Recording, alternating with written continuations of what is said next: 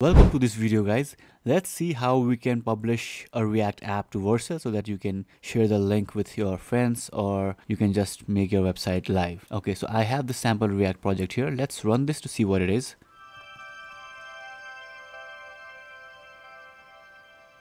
Okay, so the React app is now running, and this is basically a sample project that says welcome to my React app.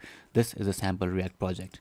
Now, how do we publish this to Vercel so that we can share the link with everybody and the website is actually live? So the first thing is we will be using GitHub to make our project public. So we will need to push this project to GitHub. So I'll show you how we can do this quickly. And if you want a full tutorial, check the link in the description. It will show you a full tutorial on how to push projects to GitHub. First, I'll go to GitHub, and I already have this sample project or sample repository created here. I'll copy the link, go back here, and then initialize a Git repository in your local project, and then add all the files and enter a commit message that says, you can put any message here. I'll just write initial commit.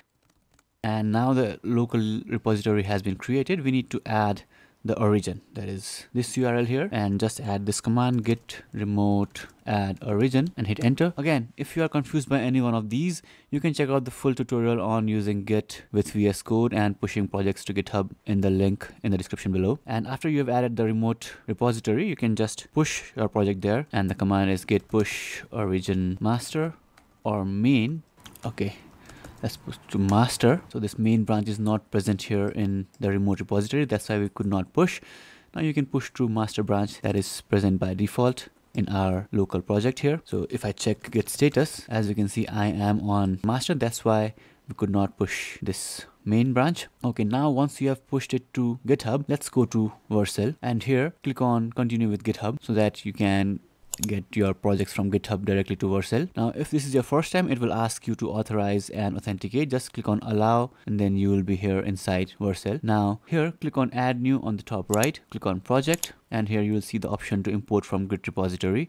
Now, we will import our project from this repository. If I reload this, you'll see that the project from our local computer has been pushed to this repository.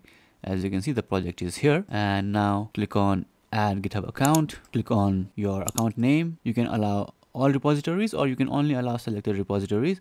So I'll just give permission to the current repository, that is the one, the sample React app, and just click on install. And now Vercel will pull the project from GitHub to Vercel. If you are asked for the password, enter your GitHub password and click on confirm. And now as you can see, your sample React app project is here in Vercel. Now click on import, and you can change the name from sample React app to something else in Vercel. Now one thing to keep in mind is this is my root project.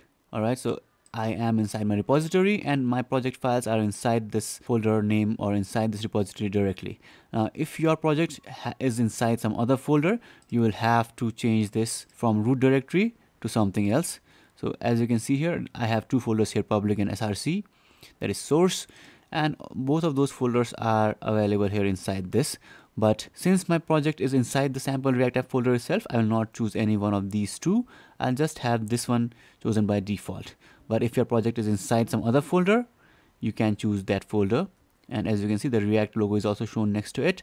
So I'll not change this and just click on continue and just click on deploy. Now it will take a couple minutes, and after that your website will be live for public. You can see the progress, the deployment has started and the build process is complete.